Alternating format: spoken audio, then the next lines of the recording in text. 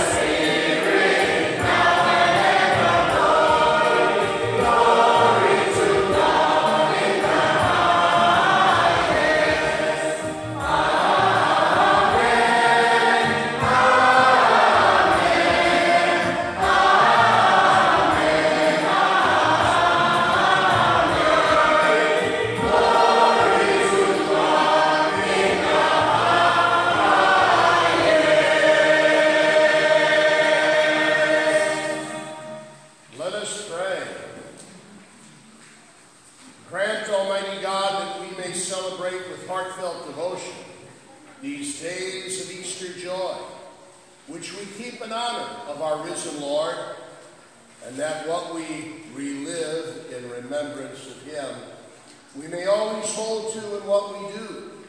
Through our Lord Jesus Christ, your Son, who lives and reigns with you in the unity of the Holy Spirit, one God, forever and ever. Amen.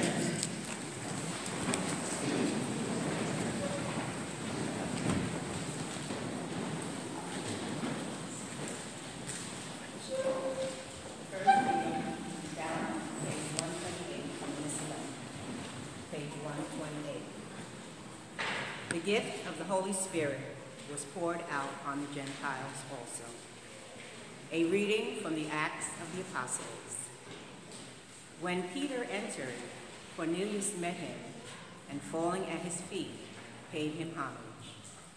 Peter, however, raised him up, saying, "Get up, I myself am also a human being." Then Peter proceeded to speak and said, "In truth, I see that God shows no partiality.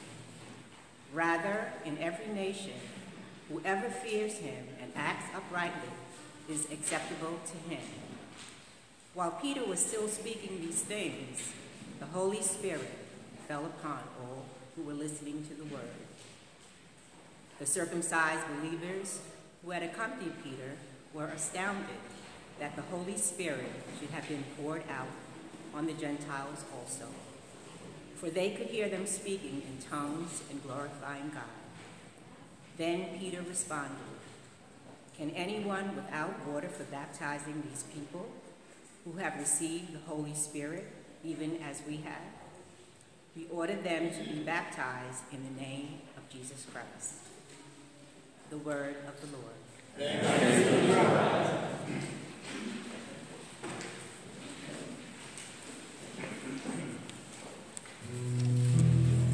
God is love. A reading from the first letter of St. John. Beloved, let us love one another, because God is of love. Everyone who loves is begotten by God and knows God. Whoever is without love does not know God, for God is love. In this way, the love of God was revealed to us. God sent his only Son into the world, so that we might have life through him. In this is love. Not that we have loved God, but that he has loved us and sent his Son as expiation for our sins. The word of the Lord. Thanks be to God.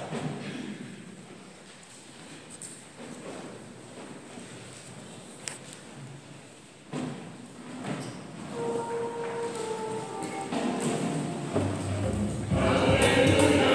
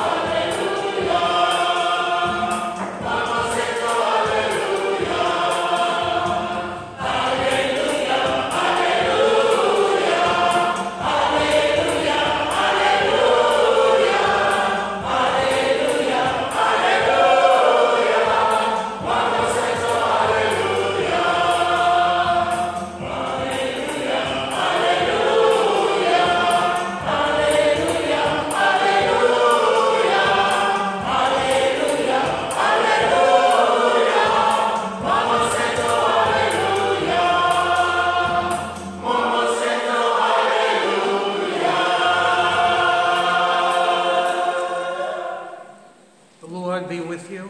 And with your spirit. A reading from the Holy Gospel according to John. Lord, to you, Lord.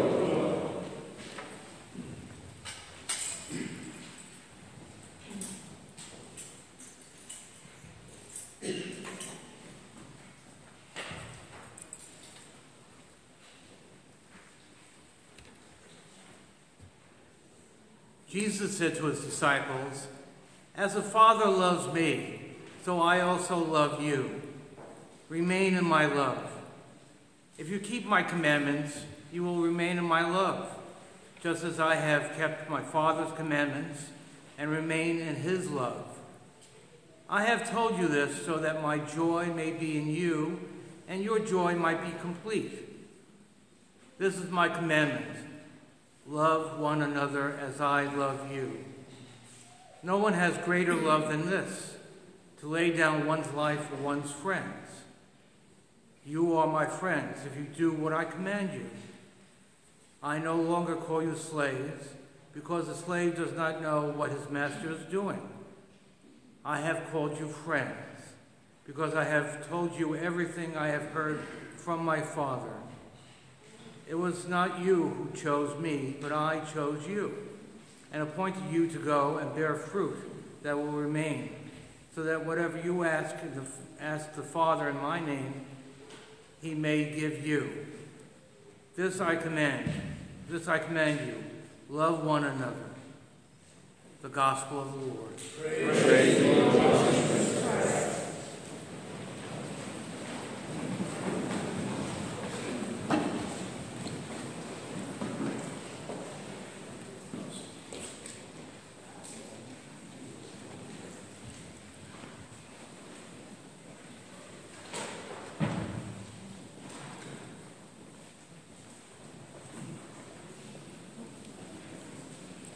Well, everybody, I thank you again. It is really an honor and a joy for me as your Archbishop to be with you here at St. Philip and James Parish.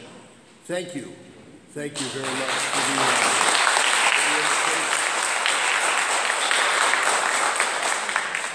invitation. Of all the many duties that I would have as your Archbishop, this is the one I enjoy most.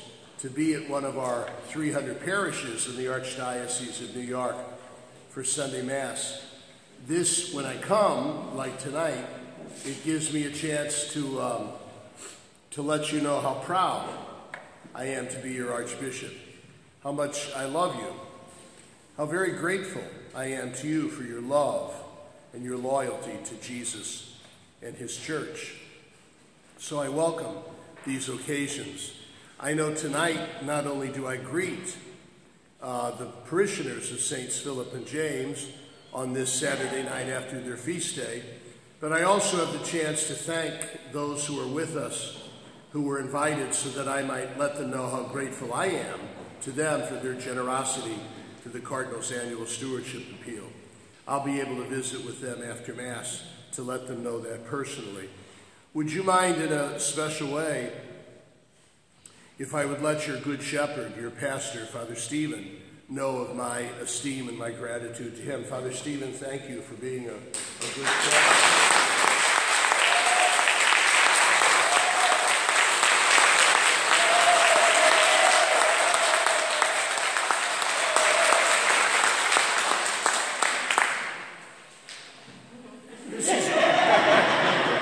This is not good. He got more applause than I did. And you know, next to him is a brother in the priesthood, another Father Stephen.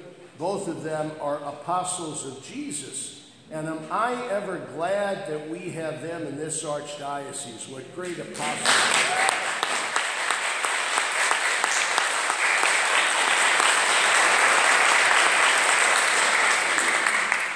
And Father Robert Rodriguez is here, and my brother Deacon.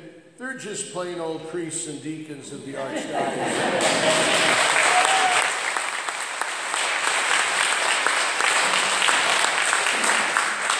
You know, if anybody asked, what does the word Catholic mean? What does the word Catholic mean? I'd say, why don't you come to St. Philip and James Church in the Bronx in C. Because Catholic, of course, means everybody. Catholic means universal. And we see that tonight. Even Father Stephen, before Mass, was introducing me to people from different African nations who have come here, African Americans. He told me about the Latino presence in the parish, that there are still some Anglos here who have been here for generations and generations. This is a real model, isn't it, of what it means for the church to be Catholic. And so I salute all of you in a special way for maintaining that beautiful sign of the one true church. Father Stephen was so proud of the church as he showed me the wonderful renovations. Look how bright and clean and welcoming this church is. And you can tell our apostles of Jesus are known for their teaching. Look how teaching this church is, that everything has a lesson and everything has a reason and a symbol for being here. And when people walk in here, they're just reminded of the essential truths of our beloved Catholic faith. So you have a wonderful parish here at St. Philip and James, and I love you for it, and I thank you for it. And we got 300 of them in the Archdiocese, okay? And that's why I'm so grateful to so many of you for your support of the Cardinal's annual stewardship appeal, which allows us to help all of them. You know what I thought I'd do for just a minute tonight in my sermon, which won't be long, is to speak about mothers, all right? Because tomorrow's Mother's Day, right? So will you let me speak about mothers for a couple moments? And I want to speak about our own mothers here on earth. I want to speak about our Holy Mother, the Church, and I want to speak about our Blessed Mother Mary. So our own mom, Holy Mother Church, and our Blessed Mother Mary. I was just on the phone to my own mother on the way here as I try to check in with her every day. She's 92, in good health, thank God, and lives in St. Louis, my hometown. And I was able to see her last weekend for the first time in about 10 months because of the corona lockdown. So it was a happy, happy day. We love our moms. We thank God for the gift of our moms. And Mother's Day is a chance to show that. What a magnificent part of God's plan that we would all have mothers, right? What a magnificent part of God's plan that his love and his tenderness would be revealed to us through our moms. He uses that example in the Bible. He says, "Can a mother ever forget the baby at her breast? Neither can I, your God, forget you." So he uses the love and the tenderness of moms to remind us of his love for us. And that's a great gift. And that's why we say Happy Mother's Day to all you dear moms. Second, Father Stephen, is yours at home? Do you get to talk to her? I do. How old is she? She's 83. She's 83, but in good health? Yes.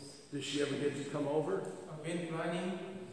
They denied her the visit 3 times, and my people were very disappointed. Well, I am too. You make sure you bring her to see me when she comes over. Yeah. How often do you get back? You and the other Father Stephen get back? We normally go during summer. But, yeah. Father Stephen, the other Father Stephen, is your mom still alive? Oh, she's gone to the Lord. Okay, well, Happy Mother's Day to your mom, dear Father Stephen.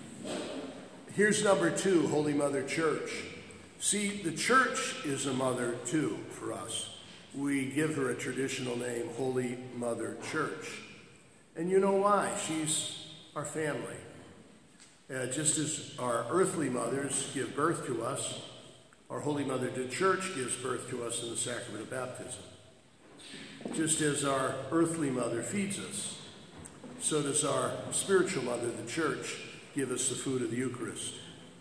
Just as our earthly mother forgives us when we go to her in tears, sorry, so does our Holy Mother, the Church, forgive us in the sacrament of penance. Just as our earthly mother is there when we are sick, so is our spiritual mother, Holy Mother Church, there with the sacrament of the anointing of the sick. Just as when we're afraid or when we're discouraged, our mother can talk sense to us and encourage us, so does Holy Mother Church offer us that strength and encouragement in the sacrament of confirmation. She's our mother. She gives us brothers and sisters, those who are with us as members of Holy Mother Church. And we're grateful. It was said, St. Irenaeus said, we can't call God our Father unless we call the Church our mother. Because it's in the Church, in Holy Mother Church, that we discover God our Father. And here's number 3, our Blessed Mother Mary. It's interesting, Father Stephen was showing me all the versions of our Blessed Mother that you have throughout the Church. And there are so many of them, from so many different countries. And that's typical because we all picture our Blessed Mother Mary, the mother of Jesus, as we do our earthly mother. So when she appeared in Mexico, for instance, in Guadalupe, she was dressed as an Aztec. So when she appeared at Fatima, she was dressed as a Portuguese maiden. So when she appeared at Lourdes, she was dressed as a peasant woman of the Pyrenees. You see, on and on, she shows herself to us as a mother, our Blessed Mother Mary. God thought mothers so important, God our Father, that he did not want his only begotten Son, the second person of the Blessed Trinity, to come to earth to save us without being born of a woman, without having an earthly mother. And as his last gesture on earth, remember, from the cross on Calvary, before he returned to his Father in death, he gave St. John Mary, and he gave St. John to Mary. In that gesture, Jesus gave Mary to all of us. She became our mother as her own son was dying on the cross. So that's what I want you to think about today. Our own mothers, we love them and we thank God for them and wish them a happy Mother's Day.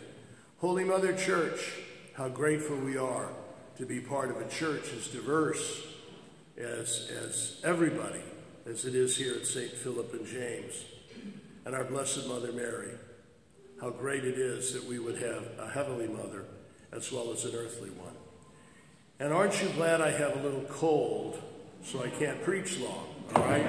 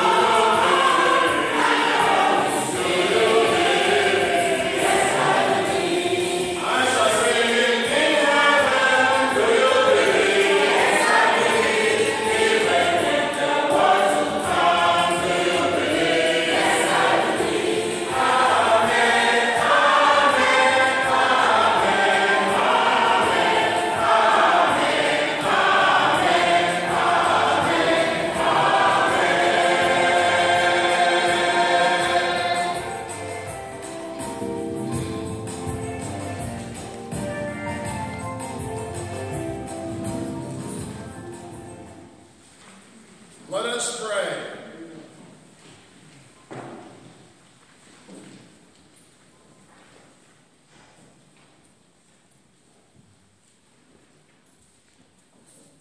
Our response is, Lord, hear our prayer. Lord, hear our prayers. For the Holy Father, Pope Francis, our Bishop, Timothy Cardinal Dolan, may the Holy Spirit continue to bless them with good health as they shepherd the church. We pray to the Lord. Lord, hear our prayers. For the church, that we may share generously with those who suffer from want, embodying our Lord's command to love one another and showing the way to the Father who is love, we pray to the Lord. Lord, hear our prayers. For all mothers, grandmothers, godmothers, and expected mothers, those who have been like mothers to us, those who have given us life and love, that we may show them reverence and love, that they may know the value of their nurturing presence in the love of our families. We pray to the Lord. Lord, hear our prayers. For those we remember to pray for during the Mother's Novena, especially those names who have been inscribed on our prayer envelopes, that the good Lord may grant us our intentions on their behalf. We pray to the Lord. Lord, hear our prayers.